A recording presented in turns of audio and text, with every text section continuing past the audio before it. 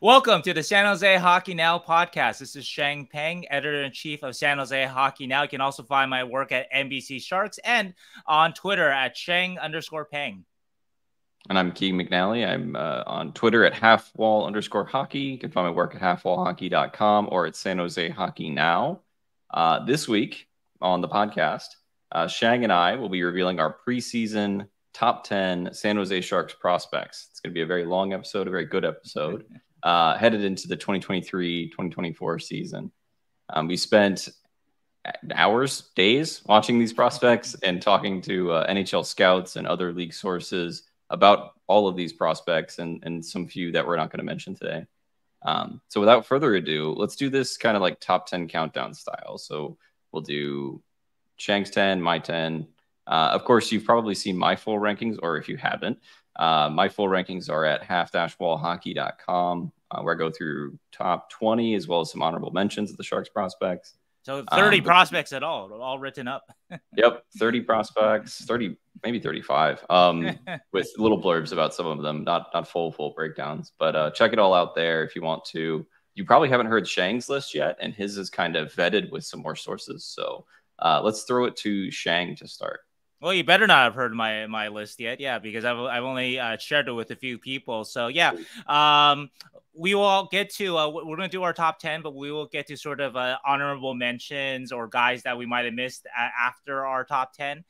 So I talked with I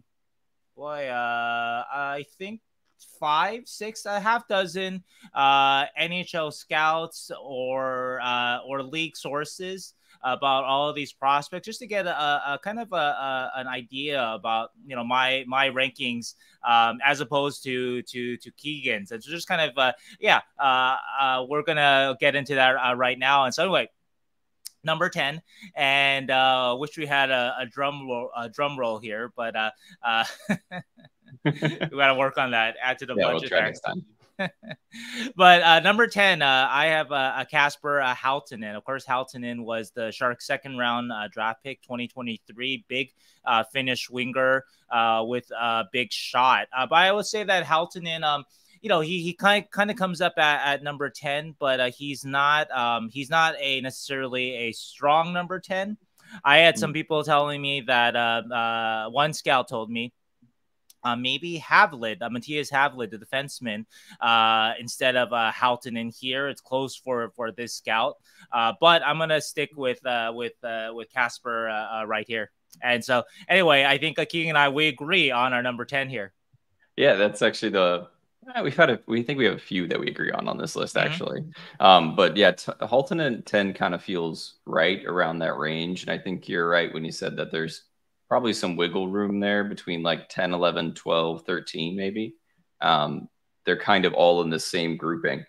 I agree. I like Halttunen as a project in terms of, I think the Sharks picked him not to be ready to play NHL hockey next year. Sure.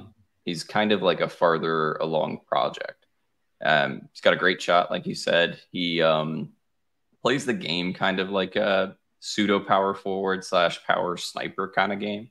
But just there's a lot of things that I think need to round out with his game in terms of his playmaking and some of his defensive effort stuff that I think is going to take a couple of years to really sort out. And we have news on him too, that he's not news. We announced this a couple weeks ago, but he's coming to North America to play in the OHL, which is, I think, a good step for his development instead of being over in the Finnish league.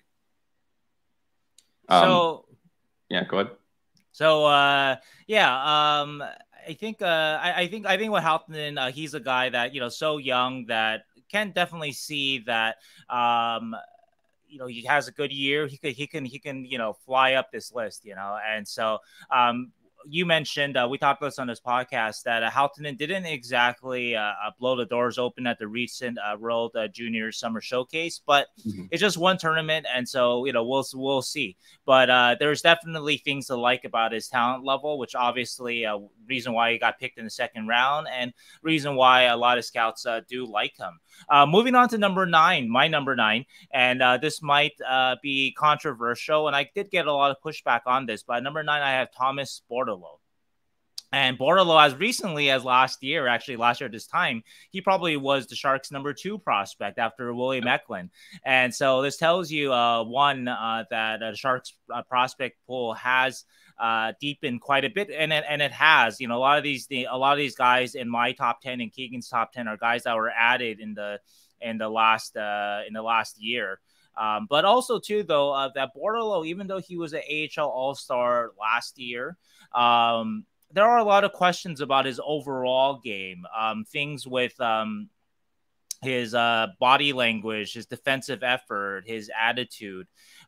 Those are questions that we didn't really talk about 2 years ago because the Sharks didn't have a lot of prospects a couple of years ago. But I think also too, that was in the last vestiges of the Doug Wilson / Joe Will era, and maybe Bordeleau got he got in those games right at the end of the season, got a lot of people excited, and there was reason to be excited from his cup of coffee from 2021-22. But I don't know if his game has grown enough since then, though. He hasn't taken that next kind of step. But anyway, a couple things that I've heard from scouts. And again, yeah, I got some pushback on putting Bordeleau so low, and I will say that Bordeleau, if Bordeleau hits or if Bordeleau takes a big leap this year, I'm talking about the mental space, the defensive commitment, things that are very controllable. Yeah. If he takes a big step there, then he's right back up there in the top 5 discussion. So the talent is there. But anyway, one scout told me that he definitely have Bordeleau ahead of Gushchin and Lund, so that tells you kind of who I have ahead of him. And another scout said, yeah, I definitely have Bordeleau a couple spots higher than 9 here. However, another scout said, actually, because I asked him in general about smallish Sharks forwards, right? And Gushchin and Tristan Robbins and Bordeleau all share the sort of the size thing, but also they were all drafted in the same draft, the 2020 draft. And he actually had, of the smallest Sharks forwards, center wingers, he had Gushchin and Robbins ahead of Bordeleau on his own list. But he reminded, and I just said it, that Bordeleau has a higher ceiling than all these players, but also he has a low floor too. And so it's really a big year for Thomas this year, I think. And it's there's a little bit of a hit or miss, boom or bust kind of potential with them. And so I really like. I'll close up with this. I really like Bordeleau's talent. I always have. I think I've been pretty strong about that over the last couple of years. But then you hear the other stuff that, not to say that just using Gushchin as an example, right? Gushchin's not a perfect defensive player by any means. Sure. Yeah, no one is saying that. Gushchin's never going to win a Selke, if he hits.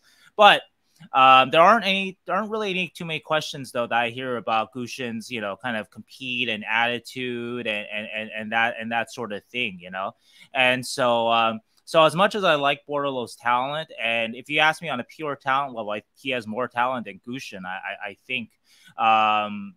But there's that kind of the mental stuff. Bordeleau is at least last year, I think maybe he got in his own way. I guess that's a way to put it. He got in his own way last year. And if he can get out of his own way, then he's, I think, going to have a productive NHL career. And if he can't, then yeah, that's why he's sort of falling on my list and other list. And so anyway, Keegan, who do you got at number 9? Yeah, and I'll have a lot of stuff to say about Bordeleau too. Yes, you have Bordeleau a little higher, but a little bit higher. I even got pushed back for where I had him. So you at 9 is it's you might get a lot of hate. No, I'm kidding. But at 9, I think so. At 9, I've got Mattias Havelid, which I've watched a lot of Havelid, and I think Sharks have a few prospects that are kind of similar to him. But I think he might be one of the surer defensemen that the Sharks have outside of a few guys that we'll talk about in a minute. Right. But he's an interesting player. So he's going to go back to Sweden with Bistad and play on Linköping. He's steadily moving up the lineup there. He got drafted last year in the second round by the Sharks in 2022. Then he was injured to start the year last year in Sweden. So he started off a little slow. Once he got like his feet under him a little bit, he started to do a little bit more on the ice. And obviously the hallmark of his game is he has like a very fantastic point shot. He's got a good wrister. He's got a good one-timer. And he kind of uses that to produce offense in the SHL. But he's a little bit shorter, and that's always been the knock on him. He's like 5'10", 5'11" or so. And it's hard for those kind of guys that don't have like all world talent to really pop at the NHL level offensively. Sometimes these guys end up just being really, really, really good AHL defenders. But I think Havelid just has a very well-rounded game, even though he is a little bit shorter, that I like him in at this like number 9 slot.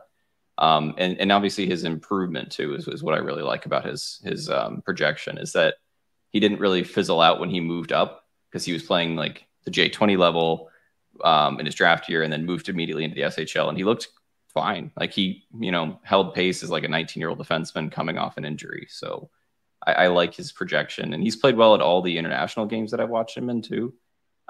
So I like him here, but I could see where he could maybe be in this like middle ground of 9 to 13 or so.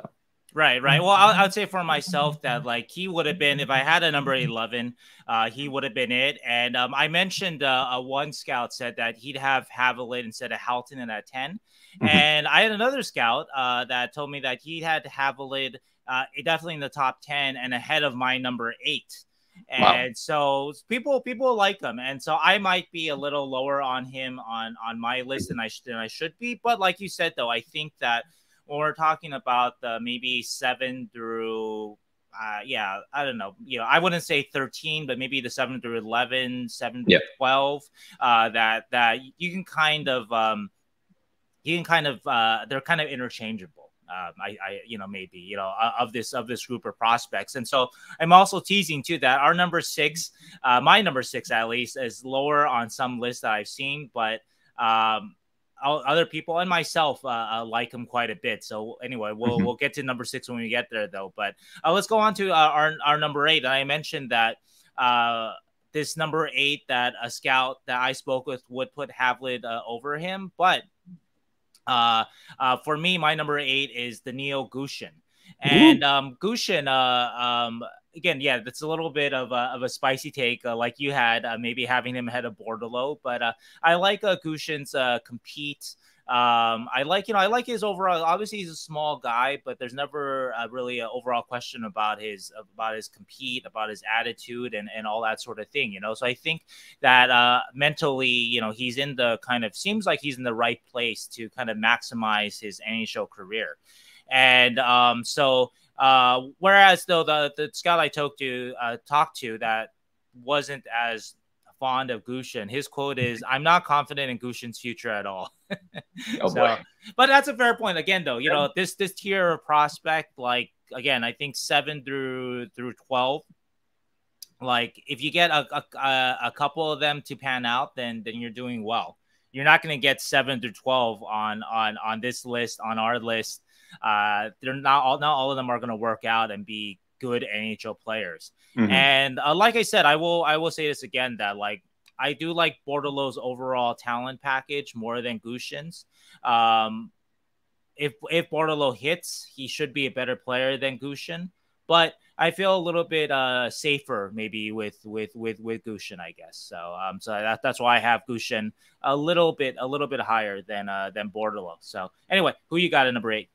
Spicy take there. I think so. My number 8. I think this is interesting because the Bordeleau Gushchin discussion, I think, is where we're headed with this. And my number 8 is Thomas Bordeleau, which you have at number 9 and ahead of Gushchin, or behind Gushchin, I should say. I also have him behind Gushchin. I'll reveal that in a minute. But Bordeleau, is interesting because you're right. I think last year he was probably number 2 in the Shark system after his, especially after he came over and put up like 5 points in 8 games in the NHL last year. His high level of like when he is on like at his best, he is definitely NHL caliber skill. Yeah, right. I think we saw that, but like. Yeah, my issue with him is just where he places into a lineup with the things that you've mentioned, right? With the defensive effort issues, with the defensive coverage issues. Like my biggest thing with him has always been his positioning on the ice defensively is just poor. Like he doesn't really recognize where he needs to be to like stop, any kind of transition plays really. Not any, I shouldn't say any, but like his positioning is just not what I've come to see from a lot of good defensive forwards.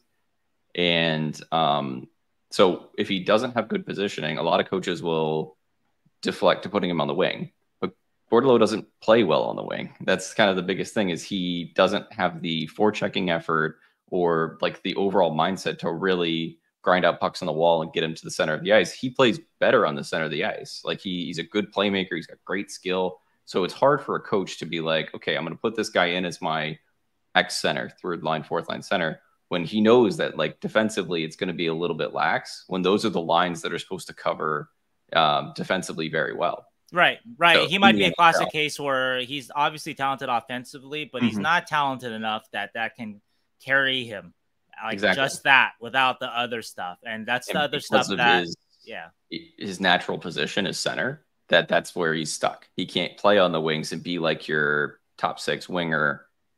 Because that's not his position. And you're right. He's not talented enough, I think, to be a top 6 center as of now. Obviously things change. Yeah. On just the offensive side. Yeah.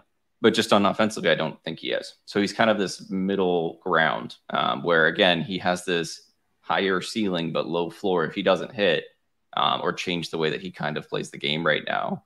And his season was also very up and down. Like he started off pretty hot and he shot a lot more than he's used to. Like he was, putting in goals for the Barracuda left and right. But then he kind of like cooled off after he got named to the AHL All-Star game, which was awesome.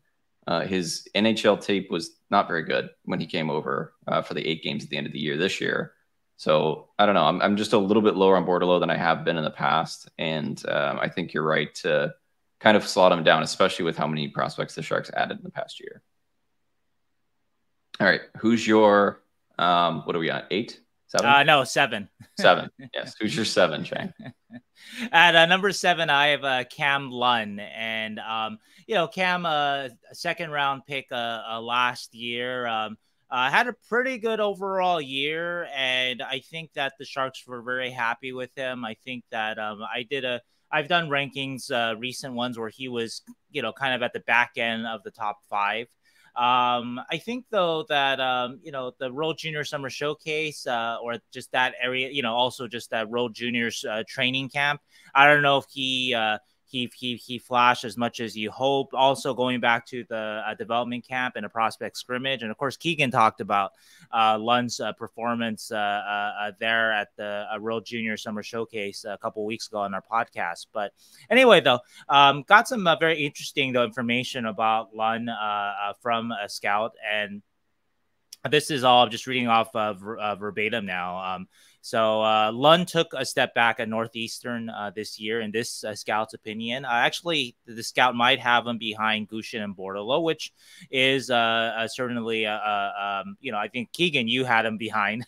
So we can talk about him in a second. But anyway, though, this scout though didn't blame necessarily put it all on Lund though.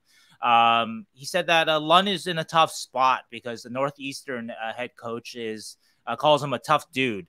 He's not bad, but just wants guys to play a certain way. And he cited Colangelo with the Ducks as also struggling to play for this coach. And, this coach, these are all things that you've heard before. And the coach wants two-way, 200-foot commitment, maybe call it low-risk hockey, less freelancing and individualism. And so that makes sense that a guy like Lund, that is sort of when you look at him, off the bus, he's one of those guys off that bus that looks like maybe like a Halttunen too, that They should be dominating out there. And, they've got the size, Lund can skate, Lund can shoot, and so when you see him not make quite the impact that you expect, be it at development camp or at the World Junior Summer Showcase, then you wonder, what's going on a little bit, And so anyway, though, when we talk about Lund and Northeastern, though, like, I think, though, that if things work out, if basically, the trick with a guy like Lund is that he learns to play sort of the right way. I mean, it's the same thing with Bordeleau. Learns to play the right way, but he doesn't lose his skills. His skills are still apparent. So if you blend that, then that becomes a legitimate NHL player, a legitimate, playoff caliber, middle six, top six player. And so Lund is, of course, younger than Bordeleau, so we give him a little more runway. He's also a little bit bigger, and so that will help him too, just negotiate, pro hockey and stuff. And so anyway, Lund is sort of at a place where, yeah, maybe a little bit of a step back, like this scout says, but there is a lot of talent there. And if Lund can kind of, if you can sort of, well, I don't know, break is the right word, but kind of like break Lund's game a little bit, but then build him back up into a more complete player, then you have a prospect that's going to be, we'll be talking about him in the top 5. And so we'll see, so again, another big year for this prospect. But right now, though, yeah, I have him at number 7. Yeah, I'll talk a little bit about Lund. Lund, I think, was 11 on my list. So just outside of this top 10. And you mentioned Halttunen. Him and Halttunen are like not comparable.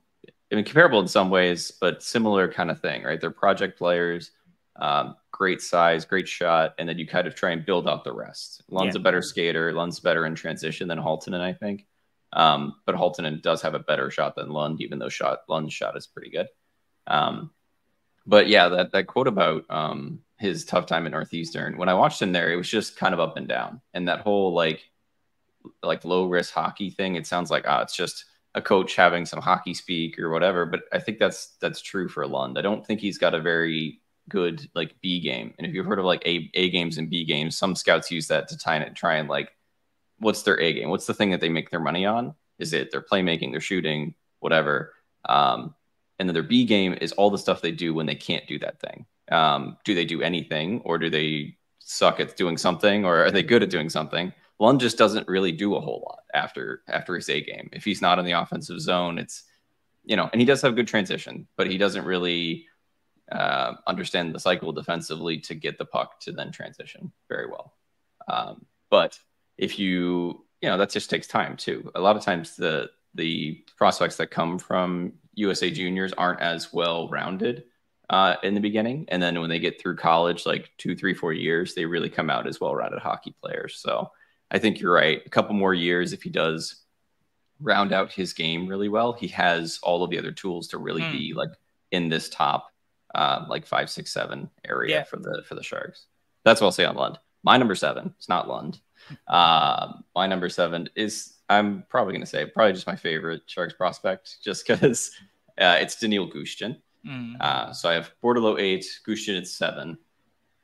And it kind of goes back to that topic about what is Bordeleau as a position player and what is Gushchin. Bordeleau is a playmaking center at his core, but it's hard for him to slide into a lineup in that, like I said. Gushchin is a scoring winger that loves the power play. It's not hard. It's hard to get there into the NHL, but it's a lot easier to get into that position in the NHL than is a playmaking center in the NHL. Sure. So coaches are a little bit more, that's his first thing that I have over Bordeleau, is they're a little bit more likely to play Gushchin above Bordeleau, just based on their position. Second is that Gushchin has a little bit more effort, well, actually a lot more effort than Bordeleau does in the defensive zone. He's not as physically developed as Bordeleau. Like Bordeleau is a better physical player. Yeah, stronger. Stronger like on the boards, all that. Gushchin isn't strong on the boards yet. He's still very tiny, and that's like going to be his thing forever. He's very tiny. They're similar, like height. I think Bordeleau is probably an inch or two taller. But yeah, it's just Gushchin. It just has that effort level. He has the positioning, and has the game that I think he's above Bordeleau in my mind. He's also just got a fantastic shot. And when he's playing on like his game, you can really tell that's like, he's got like a little bit of a twinkle in his eye and a little bit something special that is hard to find like on the Sharks prospect lists. Aside from your very, very top of the lineup guys here. So I don't know. I love Gushchin. I've watched him for years now, and he grows his game. Like, although it's still like highlighted by a fantastic shot and skill and transition and good skating, it just grows. Like he gets a little bit more defensively aware. He's getting a little bit stronger on the puck. He's doing a little bit more back checking than he used to do. And I like it. So I'm really hoping that he finds a spot in this, probably on the Barracuda, that gives him all the power play minutes, and he really puts up like a point a game season in the AHL. I think that's what he needs to prove that he can move up. Sure. But I love Gushchin. That's my answer. So that's our number 7. All right. So we finished our 7 through 10. So I think now it's time to move on to number 6. Sheng, who do you have for your number 6? I have Henry Thrun at number 6, and one scout, gave Thrun a little more credit because Thrun has shown, has already played NHL games and has shown a degree of competency in pro hockey. But he said that, sort of, if we're going to tier this out, that Thrun is kind of in his own tier as opposed to, so he's ahead of. For I think a few people that I've talked to, and no one really pushed back on Thrun being this high, but that he is ahead of the group that we've just talked about, the Bordeleau and the Gushchins and the Havelids and that type. And so I know that there's some projections that maybe he's more bottom pairing. I like his game a lot. I can see him still fitting him, middle pairing. I don't know if he's going to be a top pairing defenseman, but, I can see middle pairing for him. And he's just very, very solid. I think you're very, very sure about him and his NHL chances, and that he's going to be a contributor in the coming years. Just, question of how good can he be? Yeah, it reminded me of when Ferraro kind of stepped in. They're not really similar defensemen, but that whole like jump out of college and then like hold your own kind of thing in the NHL is hard to do. And he looked great. I mean, it's only 8 games, right? Anybody, if you're on your game, sometimes you can look like an NHL player for 8 games. And Thurman was coming off like, pretty heavy reps in the NCAA. He was the captain of Harvard. So he was stepping right into like already a competitive environment from a competitive environment. So it's hard to say exactly if that's going to be his entire future, is that he's that steady, but it definitely was good to show it right away. There was no like, I'm worried, I'm scared, I'm nervous. It was, just cool as a cucumber kind of thing. Right. I like a lot of his like transition passing. I think is really good. There's some questions I think you had as well about his like overall foot speed. I think everybody's question is his feet. If his feet were better, then he'd be top 3 prospect here or whatnot. But his feet are probably going to be the limiting factor. It's not his compete. It's not his hockey brain. He has skills with the puck too. Like you mentioned, his first pass. So far, he's shown that that's a very reliable first pass, and he can make a couple of those highlight reel ones too, some nice ones too. And so all that seems pretty sound and reliable. But the feet, we're not so sure about. And little spoiler alert, Henry Thrun is also number 6 on my list as well. I think that's interesting, like in his own tier, because it feels like the prospects that are below him on that list, which we have a lot of the similar ones, could be like middle of the lineup guys if everything kind of works out. Right. But then Thrun is kind of like, feels like he could be in the NHL and maybe into this middle pairing, step into higher roles if necessary. I think there's a certainty too, right? Yeah, safer. Yeah, then like a Havelid. Havelid could conceivably be a top 4 guy too, but it's harder to see that right now, obviously, because Havelid's at least a year away from coming over here. Yeah, and there just feels like a little bit more certainty with Run. I mean, I think his skating needs to improve a little bit. I like his positioning defensively a lot, but his skating is not amazing. But he does match speed pretty well. I mean, it's not terrible. It's just needs a little bit of work, I think. And it's interesting. I don't know what your opinion is on I guess we talked about a couple weeks ago about him making the Sharks out of Cam because we added so many defenders.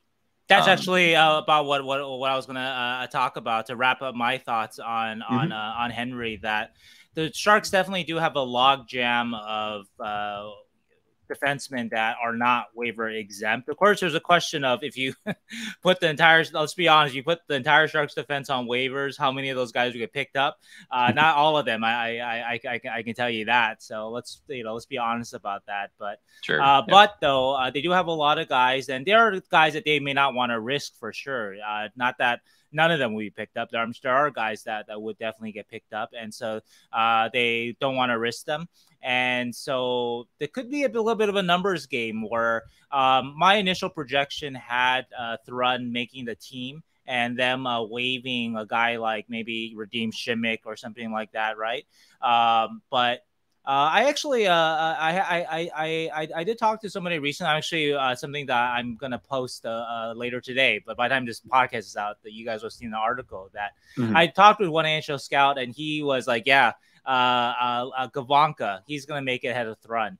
And part of it is Gavanka's role as kind of offensive guy, right? The Sharks have nobody like that, and also too, Thrun is the main thing is that he's waiver exempt. I don't think it's a critique on Thrun's ability at all. It's just that it's a bit of a numbers game. The Sharks have, I think, 9 guys or so, 9 defensemen or so that they would need to pass through waivers, Gavanka included, and Havelid also. Yeah, that's another guy that people don't forget is not waiver exempt this year. So in that scenario, then maybe Thrun because of this numbers game, goes back down, and you expect him to come back up. You expect him to excel, but you never know though. Guys get sent down. Mental stuff happens, and they're not. They kind of lose a step down there, but we'll see. Yeah, it's tough to project, I guess, unless something happens before training camp where they move out a few of these guys. But you've got like McDonald, Šimić, Havelid, and Gavanka all not waivers exempt, right? So and besides the standby guys too, that Burrows, Rudov, Vlasic, Ferraro, Benning, right? So, guys that you expect are not going to get waived to be sent down. And Knizhov is not waivers exempt either this year too. So so that's a lot of dudes. Yeah, it seems to be like a top 6, 7, and then there's 4 other dudes. So it's it's kind of tough. I want Thrun to make it, and I feel like based on his season, he should make it. Training camp though, So I mean, there's the training camp, and also the Barracuda would have like a world's better defense if they started the year with Thrun, Mukhamadullin rather than like Merkley and Knyzev. Sure. But that'd be interesting at least. But it might be another one of those things like last year where everybody thought Bordeleau would make it, but they just ran out of bodies and then he got sent down. Same kind of thing with Thrun. It might happen again. Right. But we'll see. I can also very well see Thrun excelling so much at training camp over his competition that they have to, keep him up. Okay. So that's Henry Thrun, both of our number 6s. Who is your number 5? We're getting the top 5, which is really good, actually, I will say, overall, that we're going to get into. I think that it's a well-improved top 5 from last year. It is. Number 5, I have Quentin Musty. Obviously, Quentin made a name for himself at Dev Camp in the prospect scrimmage, scored a couple of goals there. But like we've talked about in the podcast, I think his game is still a little bit one note. And I think that he's closer in terms of his tier, right? I'm going to get to it when we talk about our top 4, but I don't think Musty is quite in that top 4, top 3 of Sharks prospects in terms of, okay, this is what we're building around. Musty, they just drafted him and still very much unknown. And so obviously you see some of the ceiling, so it won't really take a lot, just it's not far for him to like break into this top 3 or 4 Sharks prospects. But right now, though, even though top 5 is a convenient number, for me in my mind, if I were to kind of tier it out, I see a top 4 for the Sharks prospects. Clear top 4. I think Musty and Thrun are kind of together. Musty's ahead of Thrun just because of Musty's ceiling. And then 7 through 12-ish, I think kind of all are interchangeable. So that's kind of how I see it. Yeah, absolutely. And Musty was like regarded as like a steal of the draft, which is always fun right after the draft. Like you got to, steal at 26 overall, which is an interesting thing for the Sharks because a lot of times it's felt like, who did we pick at 26 overall? Why are we doing this? That's what people said about Beasted, and that's what people said about Weisblot. And so, one out of 2 isn't bad. So yeah, one of them turned out pretty well, which we'll talk about. Or appears to be. Yeah, appears to be for so far. But yeah, Musty felt like a steal in where he fell to, just because it does feel like he does have a high ceiling. He's got great puck skills. He's a great playmaker. He is a big winger as well when he actually uses his size. I think one note is a decent way to describe him, or just kind of a little inconsistent is the way that I would say. He's not always on that like tear that sometimes he gets onto, where you recognize that he's like the best player on the ice, and sometimes he just kind of fades away, which is a lot of young prospects. And a lot of the guys that we have 7 to 12, right? So yeah. And you love to see the flashes that he has that are amazing. So he's going to go back to the OHL for next year and probably kill it. Like I imagine he's just going to tear up the league. He had a pretty good year last year. He had 78 points in 53 games, which is good. I don't want to project it, but I think he's going to go over 100 points would be my guess. Okay. So we'll see. Things change, things happen, but it wouldn't surprise me if that's the kind of year he has when he goes back to the OHL. So you expect him to break into sort of the top 3-4 conversation by the end of the year then? Maybe. That's what you're okay. I think hey, take a stand, all right? It also depends on and I honestly think that the top 4 is, like you said, the tiers.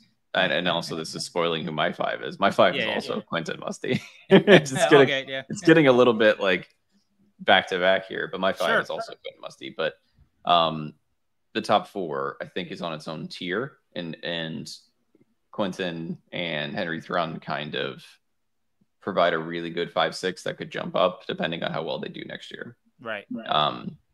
I wouldn't say that even if he puts up 100 points that he would be in my top 4. Okay. It depends on what the next guys do. Sure. It's just more a progression thing for Musty, but I like him overall. I watched him at the World Junior Summer Showcase. He had some good games and some like decent but not doing a whole lot games. But he didn't look out of place, which is good because he's playing with mostly all of like the classes that are 1 or 2 years above him in that small tournament. So he didn't look out of place for sure. And then obviously we he was heralded as like going to make the Sharks after the prospect scrimmage where he looked like he was flying out there. You're shaking your head no, so probably not. I mean, again, one note is it's hard to make it in the league as an 18-year-old if you're just good at one thing, kind of, which is, I guess, with him is just sort of this kind of straight on, like skating, speed, kind of like, but that kind of like hard charging game, like, a 30-year-old veteran defenseman, not the greatest defenseman in the world, but a Joel Edmondson is not gonna.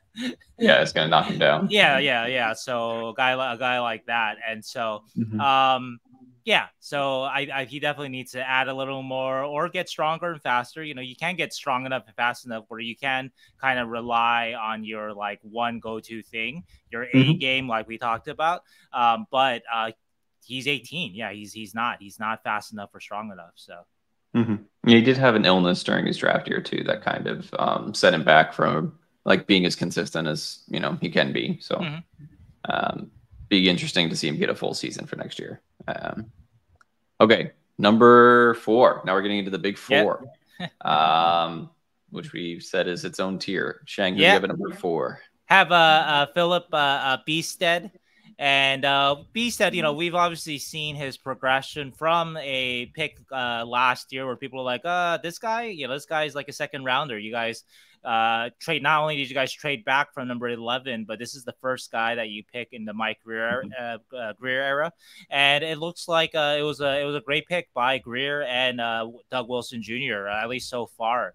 I think Beestead has impressed in every tournament, any kind of showcase that he's been a part of since the draft. Obviously, World Junior Championships, and most recently the World Junior Summer Showcase. And so, anyway, the way that one scout put it to me is that he saw the Sharks' top 3, top 4 prospects as sort of the core, the future of the Sharks, and that you're hoping that these guys hit, and then the rest of the guys, if you get 1 to 3 out of them, that's not bad. You know, hopefully you're hoping for 3, obviously. You know, Sure. but yeah, but so Beestead, I think. Right now he does track, and we'll see. You know, he's going to have a larger role. More will be expected of him. You know, last year he was the SHL Rookie of the Year.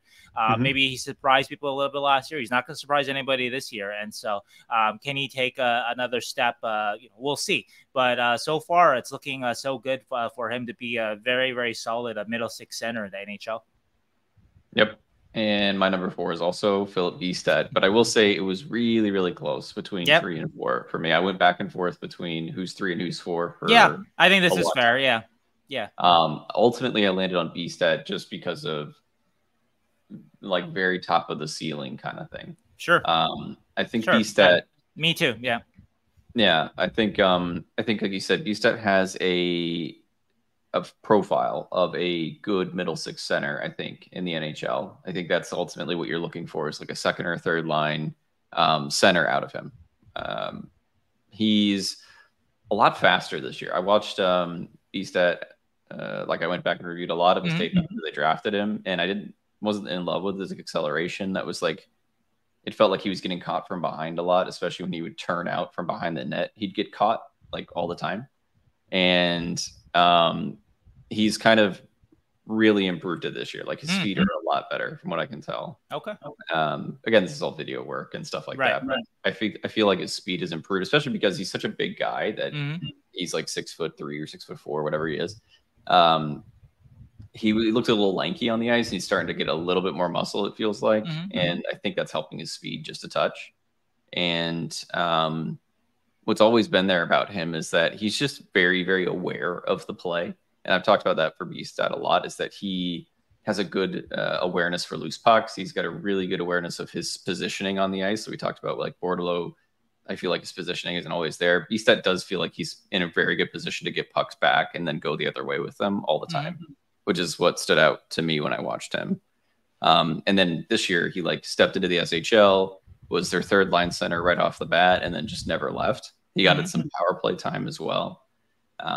And he just kept improving. And that's honestly, that's why he became like the SHL Rookie of the Year. So he just looked like every month he was getting better, getting more comfortable, starting to beat defenders one-on-one. Like his rush patterns would improve monthly. Like before it was like he'd kind of defer and wait around. And now he's just trying to like get around a man in the neutral zone and take off. So I really like Beestead's progression. I watched him now, I don't know how many times. And then the World Junior Summer Showcase. He's looking like an important, probably top 6 center for Team Sweden at the World Juniors for December. Right. And he already was the last World Juniors. He was a top 6 center. So exactly. So he's looking like going to be a super important role for them. And I think, you know, it's kind of like it was a big headline when he went back, got loaned back to Sweden, because it's like before training camp. And I wonder, this is not insider information. It's just something that I'm wondering, is that how much of this is based off of what happened with Eklund, where they kept him the whole training camp, kept him 9 games, and then sent him back. And it felt like he never got his footing in the SHL when they'd already started in September, essentially, with their season. I wonder how much of this decision to send Beestead back now had to be related to that. Yeah, I don't know. I don't know if I can speak to that exact point, but I would say though with Eklund though that even though Eklund clearly physically was not NHL ready as an 18-year-old, his brain though was, he was surviving out there as an 18-year-old because he just was that hockey smart. Oh yeah. I don't know if B-Set is quite that sort of high end, maybe elite kind of processing of the game. Otherwise, I think the Sharks would keep him if B-Set could legitimately compete for a top 9 role on the Sharks. Yeah. I think they would, but I think that at this point though that's sort of still a reach for him.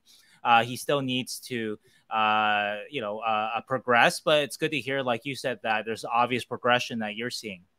Yeah, absolutely. It's pretty obvious, and I don't think anyone actually expected him, because he played in the U8 or the World Junior Championship right before he was drafted by the Sharks, and this was the World Under 18s. Mm-hmm. He put 3 points up in 6 games, which is not amazing. Like Havelid, I think had like 10 points in 6 games that tournament as a defenseman. And Sweden was an absolute great team. They had like Hermaki. Oh, sure. Yeah. And this was their U18. So if B-Set played like second or third line center on that team, mm-hmm. and then within 6-8 months, he's getting 10 points in 7 games in the World Junior Championship. Right. Well, the next World Juniors, I mean, I think I asked people after that World Juniors that mm-hmm. of that Swedish group that got drafted ahead of him or around him, like Hermaki, Ostlund, Ogren, right, and B-Set, that people I talked to were like, yeah, we were wrong on B-Set. Like B-Set would go ahead of those guys in a redraft, all of those guys. Yeah.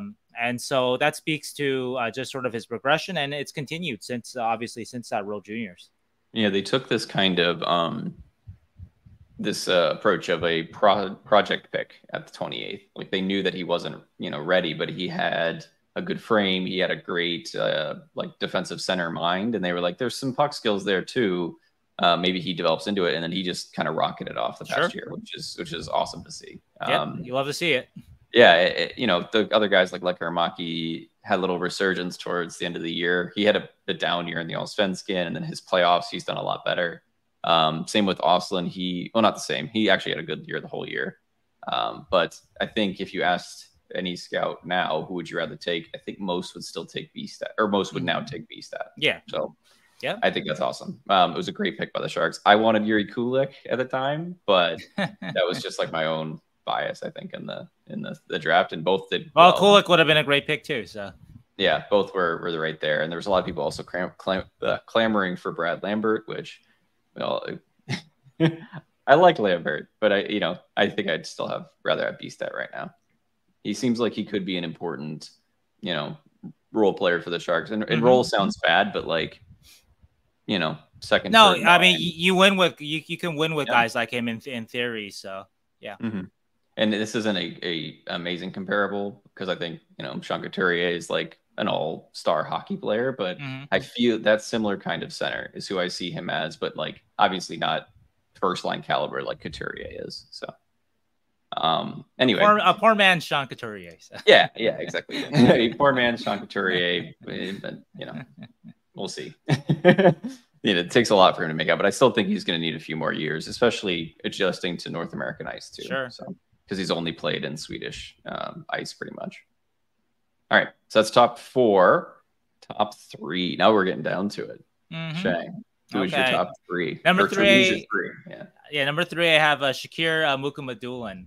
Mm-hmm. And a couple interesting things I heard from about Mukhamadullin. Some people will find him still, and I think the reason why I have him above B-Stat, and you alluded to it, is that if everything comes together with Mukhamadullin, that he should be a more valuable player than a B-Stat, even if everything comes together. All things being equal, if everything comes together for both those guys, Mukhamadullin is probably a more valuable player.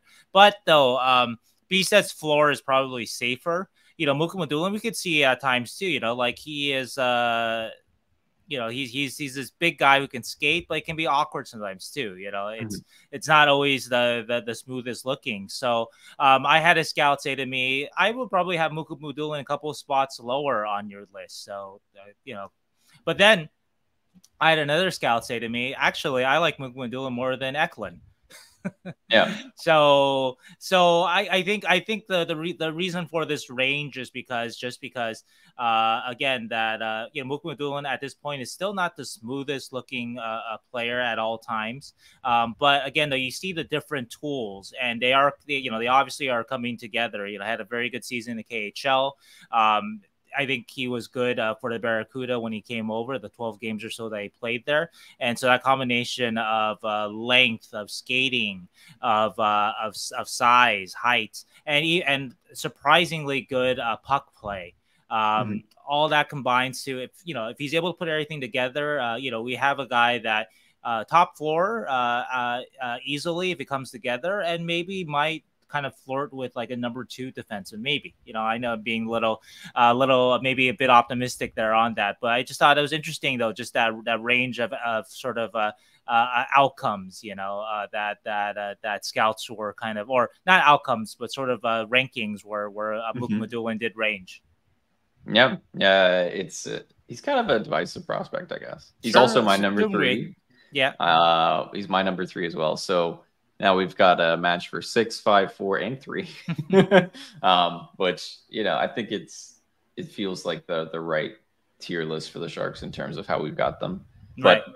Mukmadulin and Bjugstad were really hard to rank for me, just because I think there is a lot of risk factor with Mukmadulin that I don't think there is as much risk with Bjugstad. I feel like in some capacity, Bjugstad is probably going to make the NHL. I just feel like it based off of what I've seen.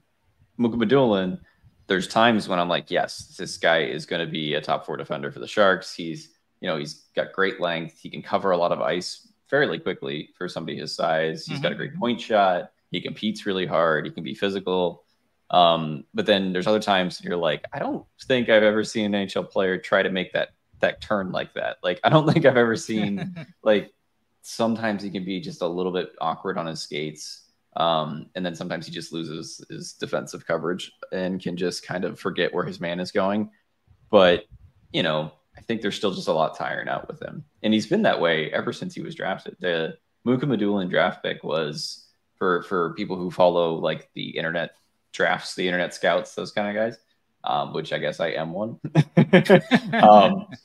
It was like universally panned that. Oh, sure. Yeah, I remember where he was. The guys from like EP and stuff like that were just like, I cannot believe he got drafted here. He's like a 3rd rounder at best. Like, there's so much wrong with his, XYZ, his game. He's so raw. It's been that way ever since he got drafted. It just felt like the last year, and it's good on Greer and company to identify it. He kind of took off. He put up 25 points in 67 games in the KHL, was playing on their top 2 lines or so, looked really good most nights. And it's not telling, but it feels like they did the Timo Meier trade, not just for the draft picks, but also because Mukmadulin was in the deal. Oh, sure. And they knew that that's the type of player they were missing in their defensive pipeline. Yeah, I mean, I think they knew, and I don't know this. Actually, I think I do know this. They weren't getting Hughes, Nemec, Mercer. Those guys weren't on the table. There wasn't enough competition for Meier to force New Jersey to ante up to that level. But on the next tier of prospects for the Devils, Mukmadulin was top of the list for the Sharks. Yeah, and I think a lot of people were expecting to get Alex Holtz because Alex Holtz has connection to William Eklund. Yeah. But they were like, nope. Holtz's game hasn't grown like Mukmadulin. You mentioned that last year and that growth that Mukmadulin had. If Mukmadulin has one more of those years, then he's gonna be in the NHL for the next decade or so. And yeah, right. So you can see that. Whereas Holtz, Holtz obviously was the 7th pick of his draft, but his game has not progressed in any sort of way like that. And most, I know that a lot of people saw Holtz and Mukmadulin in the same day. I don't think they were. I think Mukmadulin is ahead on most people's sort of rank, like at least people in the league. Amateur scouts and whatnot. So a lot of people have a lot more questions about Holtz than Mukmadulin. Yeah, and I think that's fair. I think just Mukmadulin, the way that he plays can match into a role that it's hard for Alex Holtz to slot into based on how their games have evolved. Mukhamadulin's just been much more of a slow burn, I think, because Holtz kind of rocketed off as like had really great, draft year and everything. But yeah, I really like the chances for Mukhamadullin to really break into the Sharks over the next few years. I do think he needs more time. I think he'll be on the Barracuda for next year as like getting their probably top power play minutes, just kind of anchoring that team and really more, helping his adjustment. He did great when he came over, 10 points in 12 games. He looked pretty solid other than some kind of like defensive lapses and stuff like that. I thought he looked really solid almost every game that I watched. So really excited for him. And it was hard, like I said, between 3 and 4 for me, between Mukhamadullin and Bistad. But to your point though, the defense stuff it's easier to learn. What was surprising about Mukhamadullin was that he looked more comfortable with the puck than without it, and that stuff is harder to teach. And so if you can improve the skating a little bit, the defense a little bit, then you've really got something. Yeah, that's a good way to put it. Is that the defenders that look like him typically don't have like the hands like he does, or the actual puck skills or the acceleration and the straightforward speed that he does. So it's hard to miss basically when he's got the puck on his stick, which is great. All right, that's number 3. I think 2 and 1 people are going to be unsurprised by. But go ahead. Let's do our 2 and 1 together just for a little bit more suspense. So and anyway, what I have to say about both of them, that's kind of related anyway. So so my number 1 is Will Smith. That of course makes number 2 William Eklund. So who is your number 1? Yeah, number 1 is Will Smith, and number 2 is William Eklund. So we have matched our top 6, which I think it's right. But anyways, let's go with 1 and 2. That's okay. That's okay. But anyway, though, so I did mention one sort of contrary opinion about Eklund, that someone had Mukhamadullin ahead of Eklund. Not that this scout doesn't like Eklund, but I think this scout was just kind of seeing stars with Mukhamadullin, that if it all comes together for Mukhamadullin, then like that could be more valuable than a who's some project now in Eklund as a second line-ish winger. But different scouts have different opinions. So again, when we talk about sometimes there's a consensus, and so you ask 5 scouts, 10 scouts something, and they'll all answer the same way, and so you kind of get a sense of that, right? Like for example, last year if you asked 10 amateur scouts who's the number 1 pick of the draft, probably 10 out of 10 will say Connor Bedard. Maybe if you ask like 50 or 100, then maybe someone will say someone besides Connor Bedard. But if you asked I think scouts like who is the best Sharks prospect, most will say Smith, but someone told me Eklund.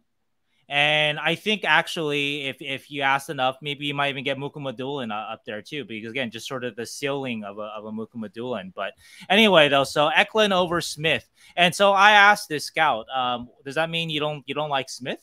That was my first stop. He said, no. He said that Smith is a future top liner for your franchise. That's his belief. But he believes that Eklund can still be a franchise player. And so that is now, when Eklund debuted and also when the Sharks drafted him in 2021, that was sort of the group think, right? That because he fell, he wasn't supposed to be there for the Sharks at number 7. And then he was able to make his NHL debut. And even though he was kind of physically overmatched, you can see how smart and how brilliant he could be in those 9 NHL games he played in the first season. And so there was an assumption that, this guy is going to be indeed a franchise elite first line player. And obviously, Eklund went back to the SHL. He really struggled going back to the SHL. Last year, the Barracuda, he was good, but I wouldn't say that necessarily that he didn't blow doors off offensively. And so I think that the groupthink now, and I'm with it, I'll admit, is sort of tamping down expectations for Eklund into more of a second line winger, a really good second line winger. I don't worry about the size. I think he's such a smart player. And as David Quinn called him, an honest player too. So he's going to give you a good defensive effort too. So he's going to give you a good, smart 200-foot effort along with a lot of brilliance on the offensive end. And so, so I feel I like Eklund a lot. But do I see him now as a franchise guy? Or maybe not, and that's where people I think saw him right after the Sharks drafted him 7th, 2021. So he definitely was. He was kind of like what Will Smith is now, kind of the new hot prospect, right? And so now William Eklund, we're sort of post hype. And post hype, there aren't a lot of guys that think of Eklund as I think a franchise player, but well, here's a scout that sees that. And so again, this is not taken away from Smith. And so if the scout is right, then the Sharks will of course be thrilled by this, having 2 franchise forwards, right? Drafted within 3 years of each other. So, but we'll see. Yeah, it's tough. I think that Eklund most nights on the Barracuda was their best forward outside of maybe Andrew Agozzino, but he's like in his own tier because he's just he's a 30-year-old AHL, NHL tweener. Right. AHL MVP all-star type. Yeah. So. He's perfected the game that he plays. So sometimes it was Agozzino who's the best player, but a lot of times it was Eklund. And the Eklund hype train got off the rails a little bit, I think, when he got drafted. And then it got his up and down Swedish year afterwards was just a little it was hard to take at times because it didn't feel like Eklund was playing the game that Eklund likes to play.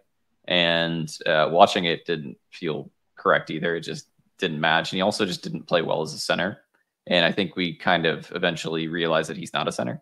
And they realized it too. His year this year, I loved it. I think he had the exact rebound year that he needed. I thought like he looked good in the NHL too. I thought he wasn't out of place at all. He looked better than he did the first time around because he obviously added strength and muscle. We've talked about that, but he used it too. He was not a perimeter player. He got deep into the middle of it, and I think in the future that's what he'll need. Because he's not. He's not Joe Thornton. He's not good enough that he can just stay on the perimeter and make passes. He's also not big enough that nobody can take the puck off him. Exactly. He's a great skater in tight. Great edges, and so that helps him along the wall. But yeah, he's not necessarily going to just make a living off that. But what we talked about, guys in their A game and what else they have besides that. Eklund has a lot of game beyond his sort of, if you want to count. What we saw the first time he was in NHL was sort of his A game, that playmaker type, right? Making those flashy, spinorama moves, like that's sort of his A game, right? Yeah. Okay, that's great, right? But he's not, not a lot of players are going to survive in NHL, thrive in NHL with just that. But he's added to that. He's clearly added to that.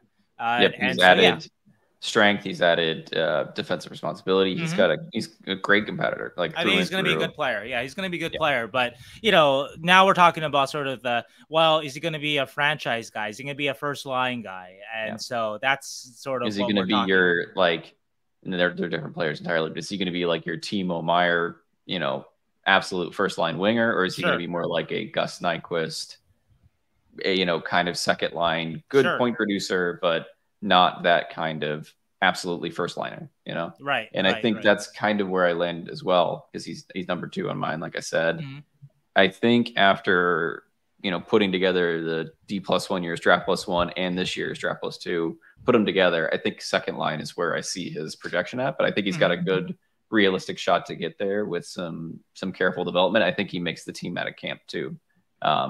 Just because I think they added some skilled wingers, but I think he has got such a well-rounded game that a lot of guys might be missing that they added.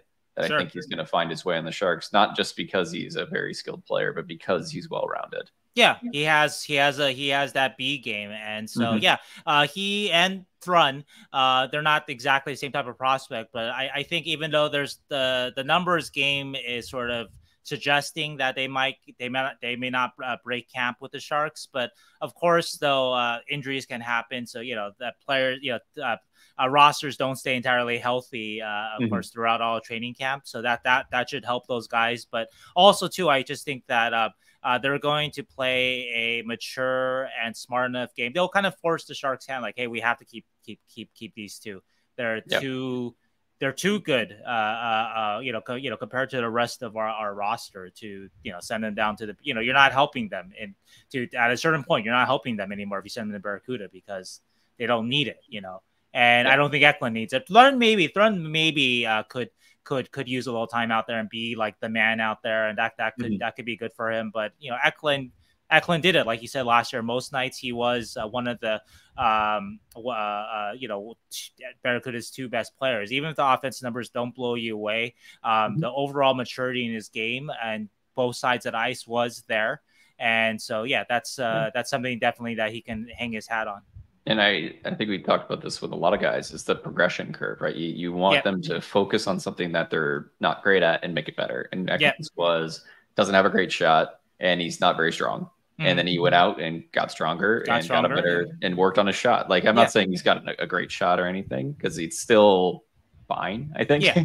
But it's better than it was. But a lot of times, right? Like if you have a strong A game, you don't need to add more A game to because if you add more A game, then you're a superstar, But you add some B game. You add, you become like average or competent at things that you were bad at before, and all of a sudden you've transferred yourself as a player. So no one's asking again, going back to Bordeleau, because he's such a kind of a divisive prospect at this point. Like, no one is asking him to win a Selke. No one is expecting that of him. No one is asking him to even be William Eklund. Bordeleau may never have that label of being an honest player, but he's got to be competent at least at the defensive end. He can't be a liability. He's not good enough. Like Erik Karlsson is good enough offensively that Erik Karlsson can't afford to be a liability sometimes because defensively, because he's so good offensively that you take, the overall impact is still like way in the positive, right? With a Karlsson. It is not with a Bordeleau, at least at the NHL level. And so, but if you add those, the B part of your game, if you add to that you're not at least hurting your team. If you're not scoring, but you're not hurting your team, then okay, then the team can carry you for a little bit until you start scoring again. Yeah. I love Eklund. One of my favorite Sharks prospects. That's my last thing. And putting him at, number 2 and as the, projection of a second line player feels like it's going to hurt a lot of opinion, or feels like I'm down on him. It's the consensus now. I think it's what he is. So you've already talked about your number 1, Will Smith, just ahead of Eklund, and how that's kind of been the consensus among scouts for right now. And that's where I've got him slotted to, is after he got drafted, I think he kind of moved ahead of Eklund, only for, and some people might disagree, like you said. This is the ultimate ceiling. I think Will Smith, where he was drafted 4th overall, the year that he's had, and just his overall skill level, I think matches more of a first line talent rather than possibly a second line talent. And that's kind of the biggest jump. There's still a lot of development that needs to happen with Will Smith. And I think he's going to the right place. He's going to go to Boston College and round out his game, like we talked about a few times, to really match that number 1 center role. And that's what his expectation is. We're a BU podcast here. Okay? Oh, we're a BU podcast? We have to be, all right? With the Sharks. I am a fan of Providence College. Anyway. RPI for the win, baby. RPI. I like all the Boston teams equally. Okay, we've got a Harvard kid, we got a Boston College kid, we got a Northeastern. 2 kids actually, Northeastern. I shouldn't say kids, 2 players. But anyway, Will Smith, he's got to round out his game to really match that number 1 center role. And what I worry about is that a guy like Dylan Strome, and if you remember, Dylan Strome just finally broke in this year as like a 25-year-old with Washington after his like 5th team, to really be what they consider a number 1-ish center.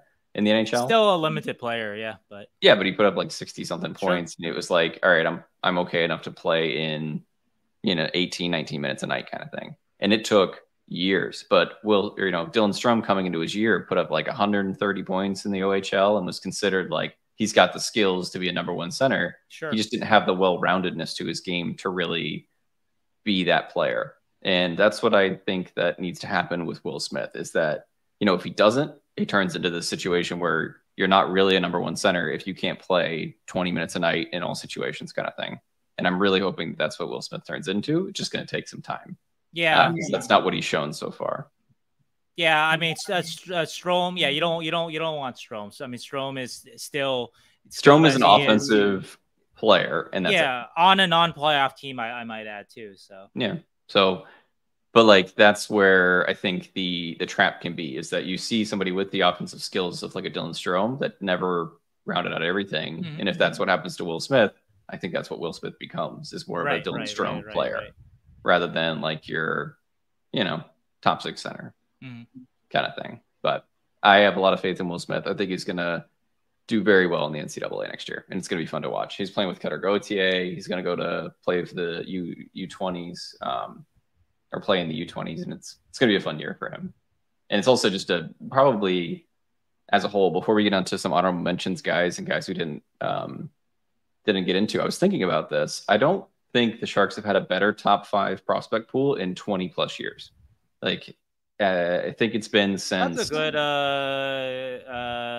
That's a good thing. I should dig into that. Yeah. So, I mean, I would. 97, 98. They drafted Brad Stewart, Patrick Marleau. No. They drafted Stewart a couple of years later. Stewart was 98. Or 99. 98. 99. I think he. Either way, it's like, but I meant like. But if we're using sort of the same cutoff, though, I think it was, I don't know, it's one of those years. But anyway, if we're using the same, like the cutoff I use is like 25 games. And so like I would, let's say like when you drop Brad Stewart, I would not count Marleau as a prospect at that point because Marleau had already played a full season. But I think though maybe similar. That's actually really great. I actually will look into it. I think I'll write about this. I'm actually very curious what I come up with sort of there or what I learn. Maybe before the 97-98 season, we have Marleau, you have Hannon, you just drafted Sturm. Who was drafted a year before but made his NHL debut in 97-98. So he would have been sort of probably in the Sharks' top 5. So that might be a competitive one. But yeah, no, you bring up a interesting argument that this might be the strongest top 5 since then. But yeah, you've had like guys that are, every 5 or 6 years they hit with a prospect or a player. Yeah. Like Meyer, Couture, Hurdle, that kind of thing. But they never were this grouped, right? Like, well, not never, but not recently. Yeah. They just haven't been able to do that just because they've, drafted so late and stuff. Right. So yeah. Yeah, no, I definitely look into it. Of course, we had to look into sort of like, we can't just say who turned out and who panned out and who didn't, because that's not the way to evaluate it, right? But sort of at the time, because, Sharks fans will remember names like Jeff Gilson. I remember hearing all about how great a defenseman he was going to be. And he would have been. Petrecki and Mirko Mueller. Yeah, I don't know if Petrecki would have made it. Petrecki he was a first rounder, right? But he fell late, though. He was, I think, I remember that draft year, people thought that he was one of those guys that was like preseason, like was supposed to go higher, but then when we got to the draft, he fell. Mueller, right? Yeah, making an NHL debut as an 18-year-old. So yeah, like I that's actually a really interesting question. Yeah, so I'm going to maybe next episode. Yeah, we could do that next episode. Yeah, because you could go back through like the Hockey News or whatever. I have the Hockey News yearbooks. Yeah, so yeah, and can compare the off-season top 5 from those years to now. So, be interesting. I think it might come out on top from a lot of teams or a lot of decades probably, but just awesome for the Sharks. But all right, who did we not mention that you want to give a talk about here on the podcast? Yeah, so these are the names that I looked harder into. I asked people about. Of course, when I ask people, I give them my top 10. I give them sort of my honorable mentions or whatever, right? And of course, if they mention anybody else to me, then I'll take that into consideration. But no one really said anything. I think this list is going to end up pretty thorough in terms of just how people are seeing the Shark system right now. So anyway, so some of the guys on my list, Ohotiak. And Ohotiak, one scout told me that it's I think he likes the floor of Ohotiak. He's going to be a bottom pairing guy, but a very good one, and so a safe NHL bet. He's a guy that's right there. And so that's one scout had him. I think would have had him in a top 10, just for that, just for the sort of the floor, his security. Another guy I asked about was Tristan Robbins, and one scout said to me that Bordeleau and Robbins were close to him, and he actually had this is the scout that's had Robbins, Gushchin and Robbins ahead of Bordeleau. And he said that he wanted to see Bordeleau take more of a step than he did. But he recognizes that, maybe he's being too reactionary, a bad year. So again, I think the consensus is that Bordeleau's talent has more talent than Gushchin and Robbins, but just again, people just aren't sure whether or not he's going to sort of meet expectations. The other names on the list, I'm going to just kind of rattle off. I don't think that they made sort of the discussion of the top 12 or 13. Cagnoni, Cardwell, Furlong, Larocque, Guryev, and Makiniemi. So those are names I kind of dug into, but I don't think people necessarily see them as top 10 prospects. Oh, and one more name actually I wanted to mention. I did ask about because I was curious. So Corey Proman had a list, a U23 under 23 list, and he mentioned at 13 Rimashevsky, which I thought was really interesting. He made his top 13, and Rimashevsky was a 7th round pick of this past draft. Usually not somebody that you see vaulted into top 13, especially of a Sharks prospect group that is a pretty decent one. Proman had them 13th. So I was curious about more information about Rimashevsky. So I just wanted to add that one scout that I've seen who's seen him likes him, and yeah, good skills, good size, very smart. Can't compete with the pro yet, but has a huge upside. So I think that's maybe that's where Proman's coming from too. That even though he was a 7th round pick, and maybe he fell a bit because of the Russian stuff, maybe he would have gone higher in a different draft. The guy with some upside. So anyway, I just mentioned him. He was not close on my list, but somebody to keep an eye on. Yeah. And also not mentioned, I guess, well, you mentioned it briefly, but was the reigning Sharks prospect of the year, Ethan Cardwell. I think out of those groups of players, you're looking for like 1 or 2 guys to make the NHL out of this like 13 to 25 range of the Sharks prospects. And that's the numbers game that dealing with prospects is. It's a lot of them have, everybody's got an upside. Everybody's got a ceiling and a potential to reach that ceiling, but not everybody does. And if you did, you're by far the best drafting team in the NHL with a bullet because every one of your draft picks hits, which never happens. So just something to keep in mind. I think a lot of these guys, I have a lot of opinions on them. And if you want to read them on the on my website, half-wallhockey.com, I got 30 plus prospects there, like we talked about, little blurbs about each one of them, including who you mentioned, Cagnoni, Robbins, Cardwell, Makiniemi, Furlong, Larocque. I think someone's to keep an eye on. Larocque, as he transitions from a post-injury season, is going to be kind of interesting. We talked about that with Todd Marchant on the podcast. How he comes back and gets up to speed is going to be really interesting because he does have some upside based on his statistical profile and the way that he plays. And he's a smart player as a defender overall. Robbins is interesting because he's like an example of good at a lot of stuff, but not great at like one anything. He's also not, kind of the smaller size as well. So it's hard to project him because he's like average across the board. Or below average in some places. Yeah. So his floor isn't as safe as, say, Halttunen. So yeah. So that's why somebody like Halttunen, even though he's not going to project above average in mostly anything, right? That he still has like that bottom pairing upside kind of thing. He'll play and be mean. He will play, be mean, and hit people, and that's also why they signed someone like Artem Guriev. Sure. At the OHL was to play, be big, be mean, and hit people. Hit people. So there's a lot of what I want to say about the Sharks prospects pool is it's improved a lot in 14 months since Greer took over. With the benefit of multiple picks and multiple trades, it's improved a lot. And it's also improved in the top end as well as all the way through the types of prospects. Because for a couple of years there, we only had Bordeleau, Gushchins, Robbins, Eklunds, which are all kind of a similar vibe of prospect, which we kind of knew was going to happen after 2020. But it's improved in the type of prospects they have and also the top end of them as well. So very excited about this upcoming year, Sheng.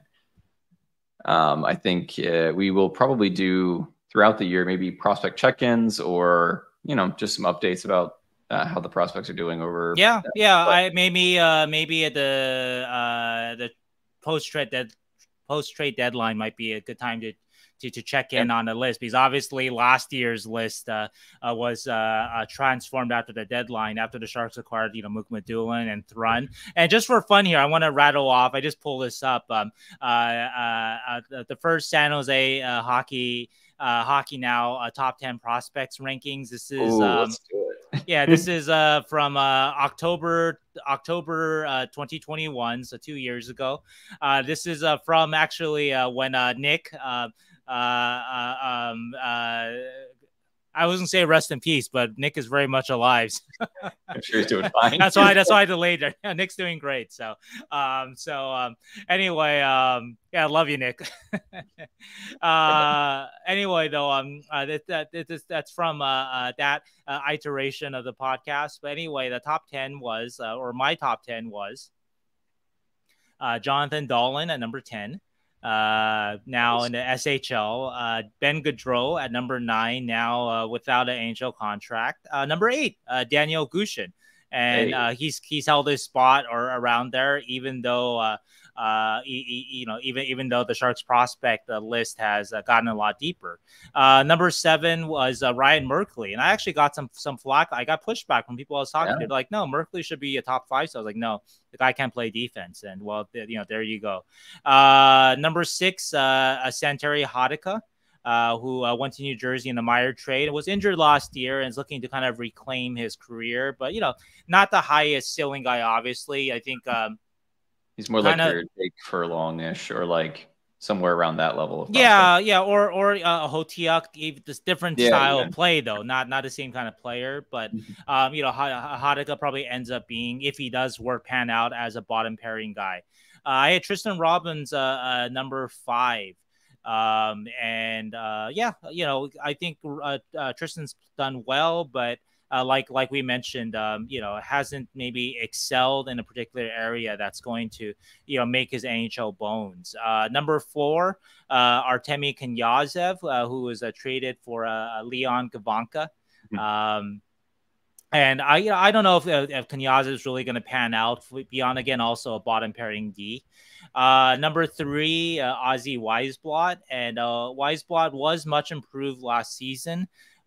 In season, I was hearing by mid-season, late in the season, here's a guy that is wasn't even AHL caliber to start the season. Really wasn't, but he was able to turn things around and get himself to be a kind of a legitimate AHL disturber, and so hopefully he can make another leap. Yeah, that's somebody that we actually didn't even mention in passing. Right. But Well, maybe once or twice we did, but I think you're right. By the end of the year, he kind of took on his own role. He was playing more of a junior style offensive game, or trying to play that in the beginning, and it wasn't working at all. And then he started to get more pesty, more hitty, as Jason Demers talked about. And I think that's where his role is going to be, is that kind of pesty player. Right. And, I mean, you probably noticed that we didn't talk about also another guy that's, maybe playing the junior game when he's at a different level of hockey. So it's not working, is a Brett and Co. True. So, yeah. Anyway, though, to round out the list, I had Bordeleau at number 2 and Eklund at number 1. And anyway, this is also an illustration of just how much turnover there is. Now, this is not a great Sharks prospects pool, not a deep one by any means. Definitely not as strong as this one, but look at just how much turnover there has been here, right? Like, there's only, of this top 10, there are only, let's see, I guess maybe 4 guys that you hope will have high. Well, actually, maybe not. Maybe just 3 guys, like Eklund, Bordeleau, Gushchin, high-end NHL careers. I don't know. Like, there's still hope for Hadika, Robbins, Knyazev, and Weisblatt, but I'm not sure if people see them as, like, potential top 6 or middle pairing or above defensemen. I don't know. Whereas, so 3 guys that have sort of survived this sort of attrition. So anyway, that's just sort of an interesting look back. And so, our list is going to look really stupid probably by the trade deadline, actually. So, yeah. Yeah, actually, very much so. And I think the bigger, or a big tournament will also be the World Juniors in January and December, because we've got Will Smith and Bstad and Havelid all going to be playing there. Maybe Musty if he makes the team. Sure. Maybe Lund if he makes it, but we'll see. And it'll be interesting just by the trade deadline, who we add and all that.